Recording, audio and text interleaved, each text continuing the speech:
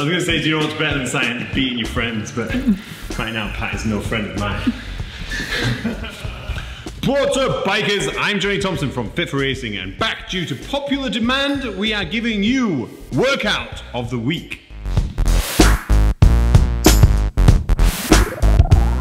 This week we've taken part A of day 1 of the Enduro program, which you can find online at fitforracing.com if you want to take your riding and fitness to the next level.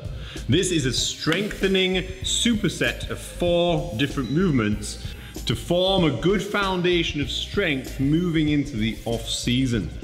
This is the type of workout you would do before a metabolic conditioning workout that's high intensity and short intervals.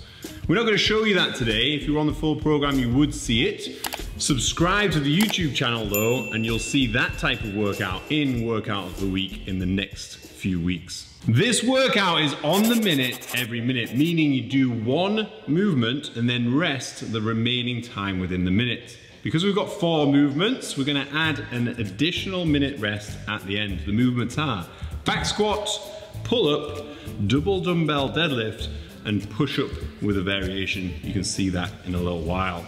And then we're gonna rest, and we're gonna do that 3 times round. This is a really efficient way to get lots of movements in that are gonna strengthen you really well to become a better rider.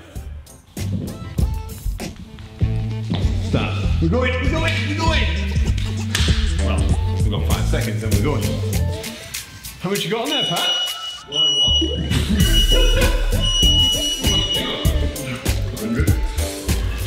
It's important that you do all of these movements really, really well. If you're inexperienced, then please get someone to look at you in person or film yourself from the side, analyze at lightweight. This is a high bar back squat.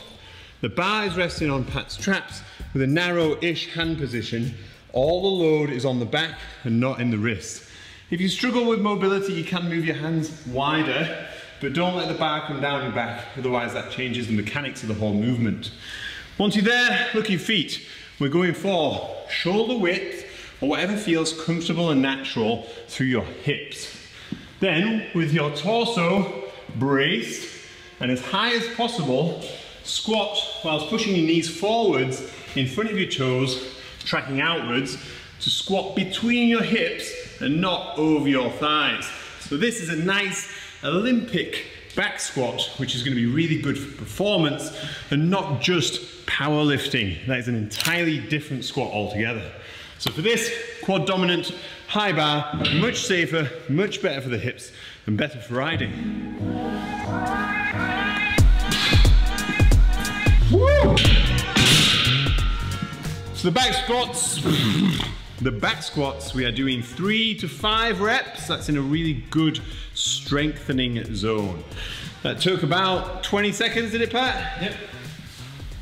We're gonna rest the remaining time within this minute, and then we're gonna go on to pull-ups.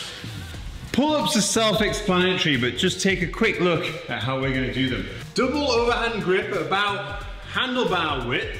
Then you're going to activate through your shoulder blades and brace your core in a hollow position here so that you're not overextending the spine. And then chin over bar, all the way back down to a dead hang and then back up. So no half reps. So always full extension at the bottom, chin over bar. If you can't manage that without help, then by all means use a band or an inner tube, which is going to give you some assistance and help you get the range, which is more important than a shorter range and more difficulty. Woo!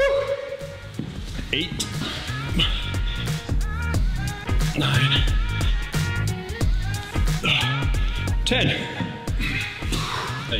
8. For the deadlifts, we're using double dumbbells and we're doing a stiff leg deadlift. So feet directly under hips, knees back.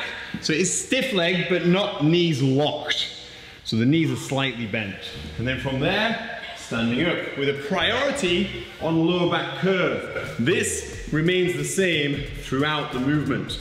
So Pat's gonna stand up, bam, clench my fist in your ass. Good activation through the glutes there, Pat. And we're going 8 to 12 reps on that for a little bit more volume. It's not going to pull you out of position under fatigue because we've got such heavy squats. We want this to be a little lighter and an assistance to the heaviness of the squat. Heavy squats. Now we're going to do a push-up or variation of. So we're going to break this into 3 small sets. 1 forwards, 1 back for 5. Rest on the knees. Swap the opposite direction. On the knees. And then attack position push-up. Elbows tall. About handlebar width. And then, that's in a minute, so we've got that done in just under 30 seconds. An additional minute, we'll give a minute and a half off before we go back on the back squats.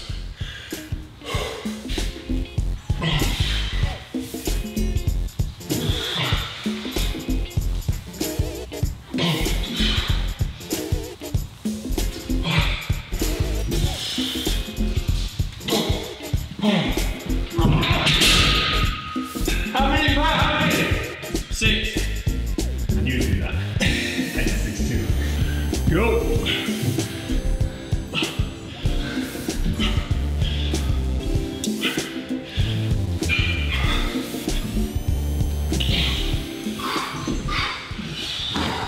No.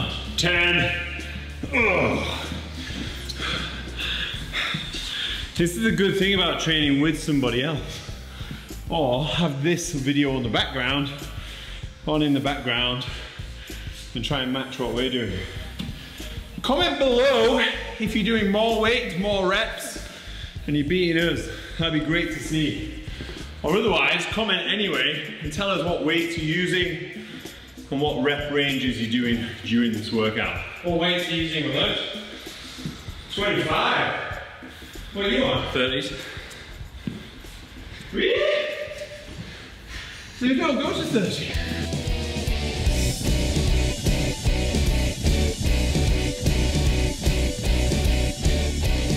I think this is where Bro-Town comes in. We started off at 3 to 5 reps, basically using pure science to get strong. But you know what's better than science? Blissful ignorance. Blissful ignorance. I was going to say, do you know what's better than science? Beating your friends, but right now Pat is no friend of mine.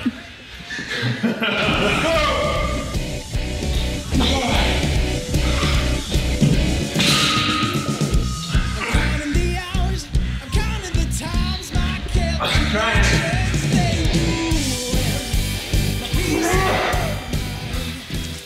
How many? 9. Oh, I did 8. Oh, dizzy as fuck.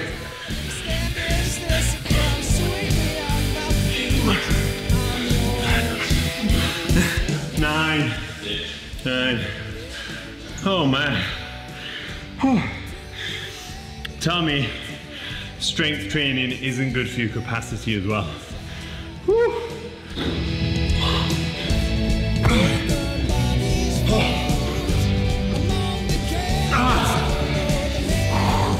How many?